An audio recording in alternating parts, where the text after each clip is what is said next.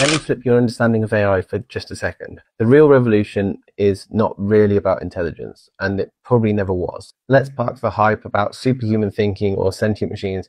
What's actually changed is the interface. For decades, we had to learn the machine's language, the code, the syntax, all of that information. We bent ourselves to fit inside of those systems. We learned HTML, Python, JavaScript. We adapted to computers.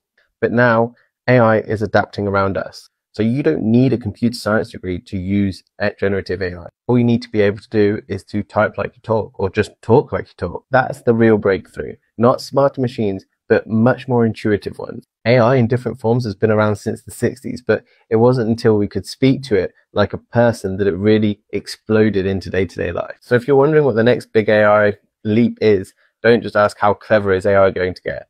Ask how human the interface is going to become. Because the future of AI is not going to be about machines thinking like us. It's about them finally understanding how we think.